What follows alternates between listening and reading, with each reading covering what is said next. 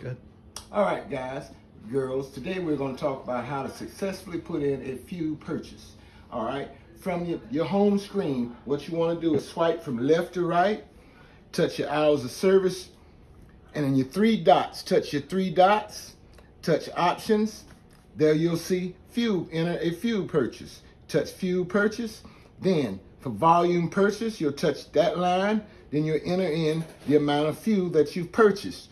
Granted, you only need to go 2 decimal places to the right of the decimal point, 62.18. If you try to put in 3, it will not go. After you put in the volume, just slide that up and highlight the next one. Complete all the entries on all of your lines.